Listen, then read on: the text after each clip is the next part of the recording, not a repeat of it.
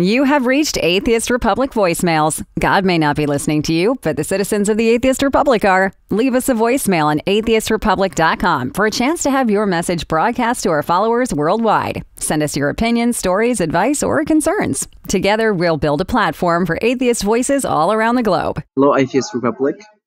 My name is Alex. That's not really my real name. My real name is Abdullah, sadly, which means a slave to Allah. I'm no slave of anybody. And finally here, free in Germany. And, I cannot express how happy I am, even though I don't have lots of friends here. I don't know anybody. I'm still seeking asylum, waiting for my asylum process. I cannot legally work. But, I can always treat that with a smile. I know that you guys are out there. I'm really happy to see this website and even more happy when I saw this recording button. And I just want to say I love you. Okay, I forgot to add this actually. I'm an ex-Muslim from Saudi Arabia, and it really is difficult. I don't know a lot of people here in Germany. I'm a Magdeburg. This information is classified. So I cannot tell my name, my full name, because I have to trust someone with that. So if you were gonna record this, gonna put this in air, then don't show them my name. My first name still, as I said earlier in earlier recording, it's Abdullah. And, I hate that name. That's why I call myself Alex. Call me Alex, ex-Muslim. I still don't have a last name yet. So I figured it out. And I'm not going to say my real Arabic last name for security reasons. And, if you guys, Atheist Republic, is, able to listen to this, please help me. I just need someone to talk to, and it helps me feel like I'm not alone. I try to avoid, trying to talk to people that don't really understand what an ex-Muslim suffers. It's difficult.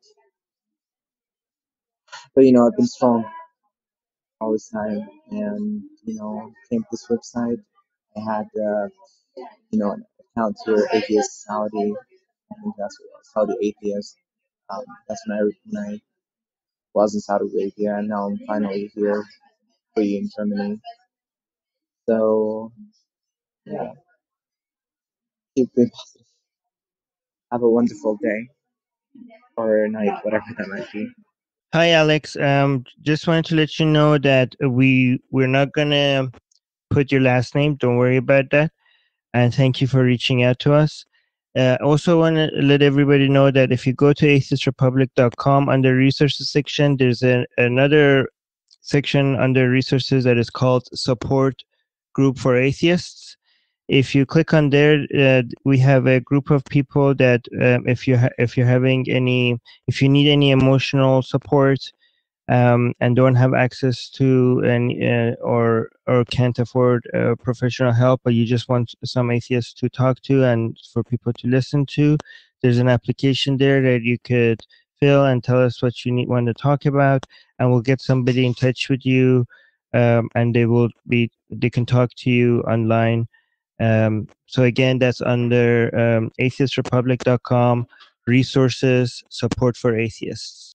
What I don't like is the Islam always take advantage of the democracy and human rights law. They can open mosque anywhere in the world they want, and they think they're victorious. And that's because they're good and expanding.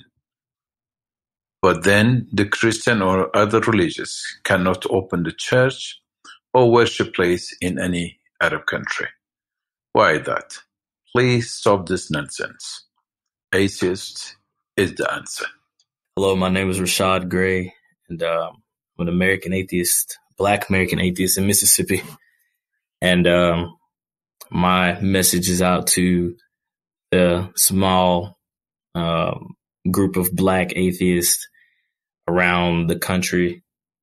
My thing is really, you got to help educate your fellow Black brothers and sisters on the idiocy that is Christianity, Islam, and other types of idiotic religions with stupid doctrines.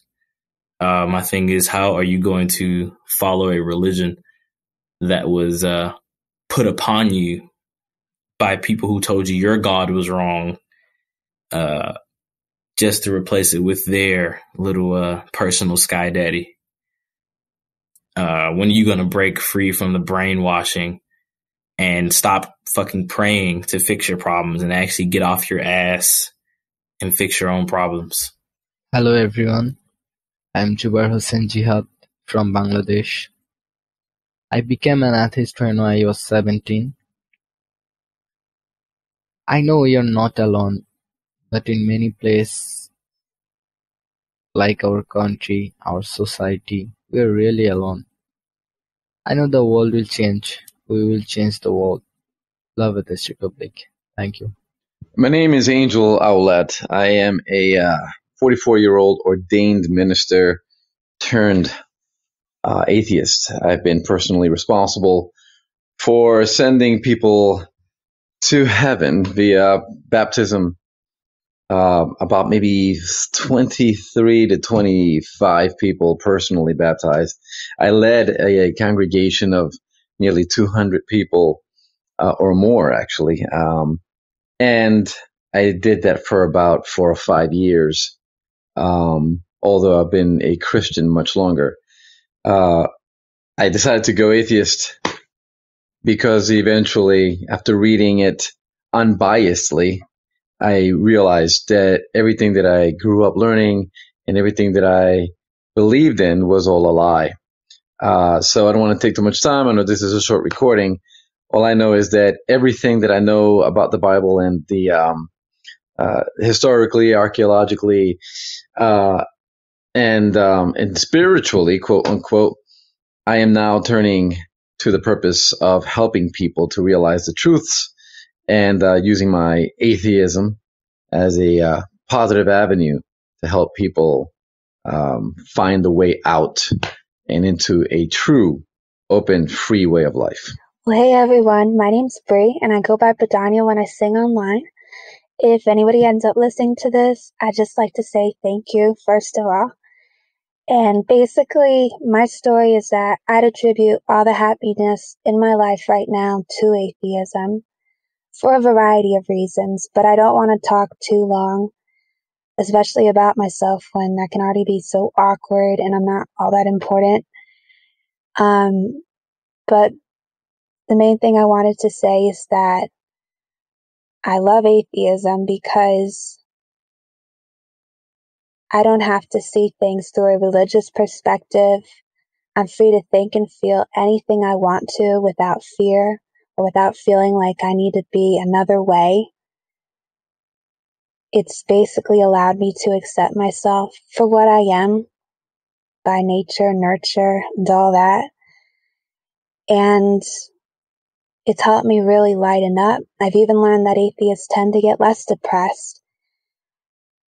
The fact is, I've been through some traumas through life, as most people have, but I don't think I would have been able to heal without atheism, without really seeing things through my view and learning a lot of research and a lot of stories, even just history, that's enabled me to feel as strongly as I do about some things. In fact, if I couldn't feel as strongly as I did, I wouldn't have finished writing certain songs and a potential screenplay that mean everything to me. A lady's considering my story for a film right now, and yeah, definitely, I don't think I could have ever written it if I were just brainwashed in a cult right now, like some people have tried to get me into, basically. So to know I'm free of all that, just, it means a lot to me. the fact is, I don't even think I would feel like myself if I had to follow any dogma right now. I don't even know why I'm so nervous recording this, because as an atheist, I don't have to be anything, just myself, really. And that's probably just the best part about it. Hello. Yeah, this is Muhammad, born in Saudi Arabia, and I am here in Netherlands. So I need to contact the people to meet them and know more about atheism, because I was Muslim, but I don't believe in Quran. Now I studied Bible here in 2 months. This is nonsense, So I don't want to be a Christian or Muslim. So I need to join your team here in Netherlands. So please help me to get there. So that I know my rights here. I'm afraid of the people here surroundings me. There is Muslims and Christians, so I don't want to speak these things in front of them. So please tell me, how can I meet them here? Hi, this is a message for Mohammed from Saudi Arabia, now residing in Netherlands. If you go to atheistrepublic.com and go to the resources section, there's a place where it mentions find atheists near you, and over there you should find links to a local Atheist Republic consulate, and even for cities that we don't have a consulate, you could request to start one. But we have most of the major cities already listed there, and it's a good way for people to find atheists close to them. So again, that's on atheistrepublic.com. Under resources section, find atheists near me. There's a group for every major city for people to be able to find each other, or even just talk to each other for atheists near them. And just if you can't find your city, just file the application and we'll start a consulate for you. Hi, this is Dave from Ohio in the U.S. Namaste. In a recent podcast episode, the first several minutes were ceded to a theistic apologist commenting on the issues of first cause, the uncreated creator, the taxicab problem, etc., as described in an email he read from Atheist Republic.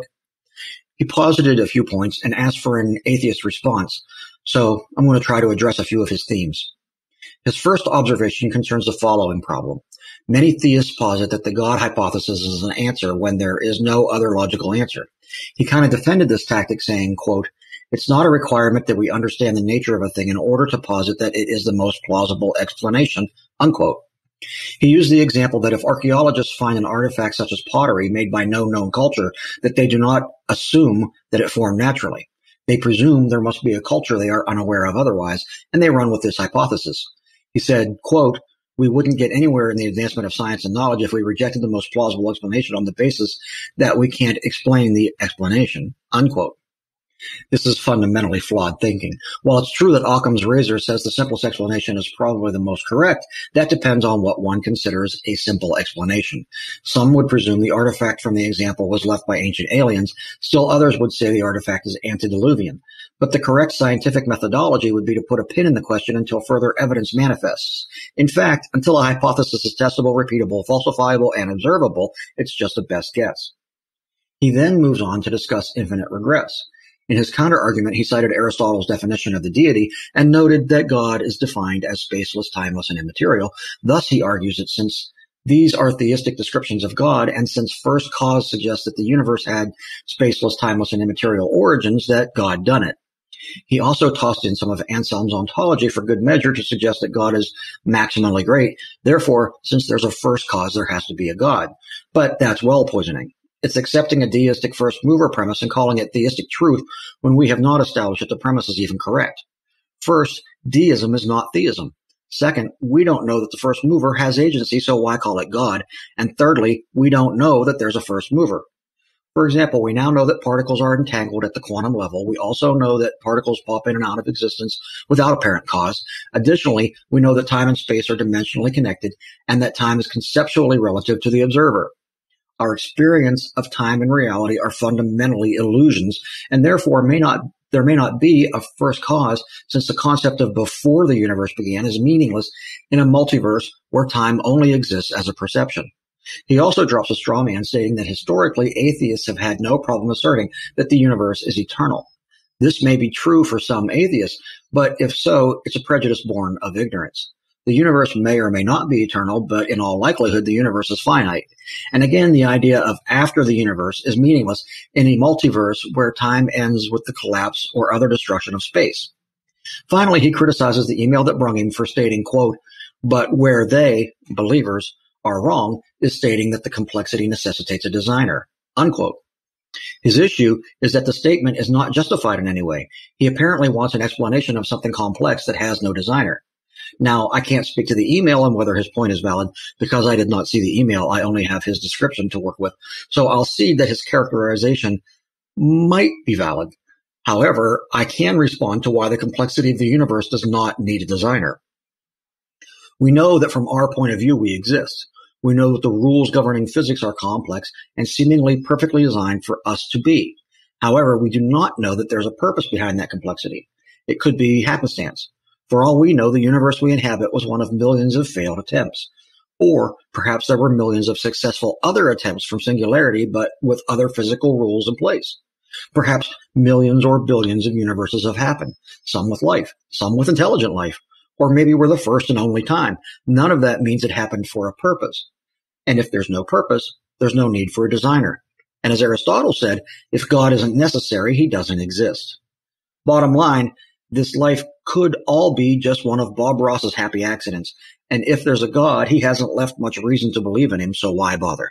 Thank you. Please consider supporting us by sharing the podcast with your fellow heathens or donating by going to atheistrepublic.com and clicking on support. Subscribe to Atheist Republic voicemails on iTunes, Stitcher, or your favorite podcast app. And please leave us a review.